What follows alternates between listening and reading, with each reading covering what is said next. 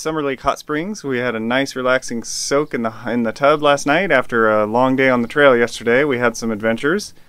And we also stopped by a town and got some really good pizza. Oh, she's got our pizza. Thank you. Yum. So today we're hoping to make it all the way to the end. It's 145 miles that we got left. And I don't think there's going to be anything terribly difficult. And we agreed that if we saw anything like yesterday with the trees down, we were just going to turn around and take a different way. Rather than waste time trying to make our way through down trees and just do crazy stuff. So that's our plan for today. We're hoping to finish, and we'll take you guys along for the ride.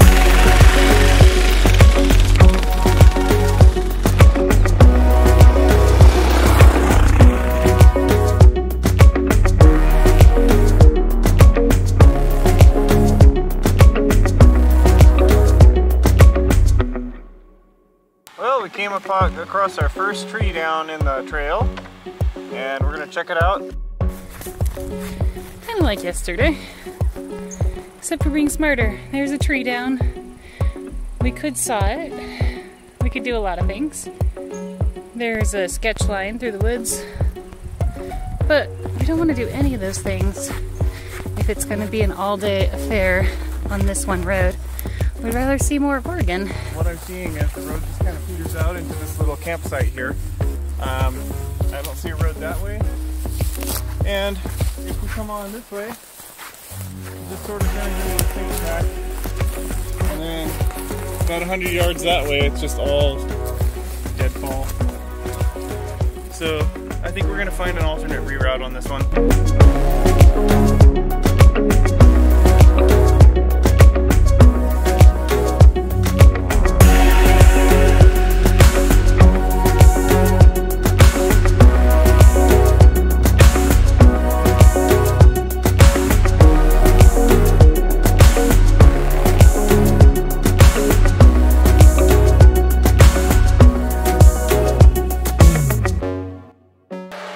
Unexpected. Well, Chris and I have decided that we're going to try and dig the snow, at least enough of a path for us to get through, because I don't think there's much more, but at least the summer, what were they? They were youth summer workers. Youth summer workers said that they're clearing trees but not snow, and they said there wasn't any other snow than this, so that's our hope anyway. Here we go. Smack your face on the side. There's a mosquito. There you go, good job. Ooh, it's slippery snow. I wonder if we should be doing it over here where it's smaller. Oh, that's a good point. You're so smart. This one has an evil branch. Alright, yours first? Sure. Okay.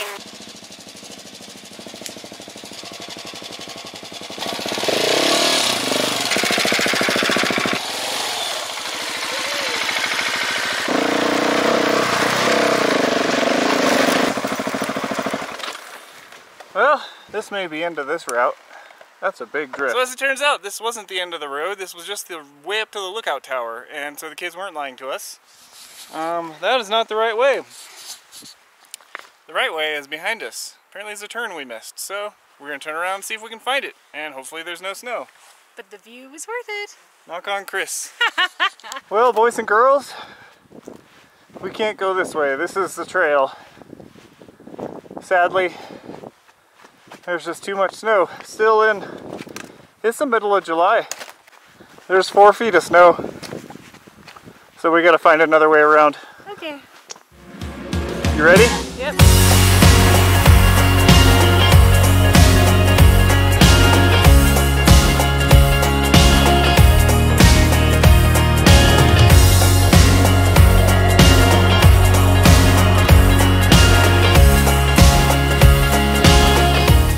So, we are like 6 miles from the end of the Oregon BDR.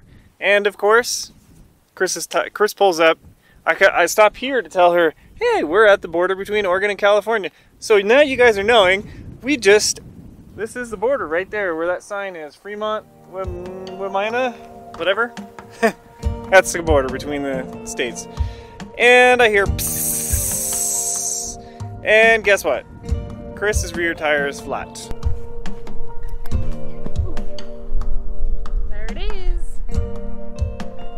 why we practice our tire changes at home, right?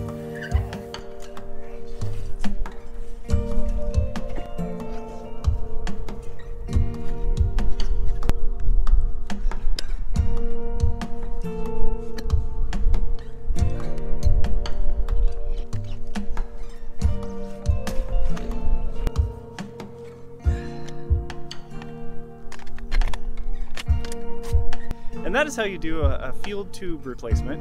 If you'd like to learn how to do a tire change on your own, I've got a full video on that. Check the link right about here.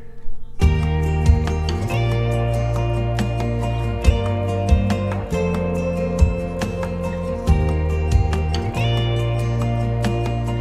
did it! We did it! We did it! We did it! We did it! We did it! This is it! This is the end!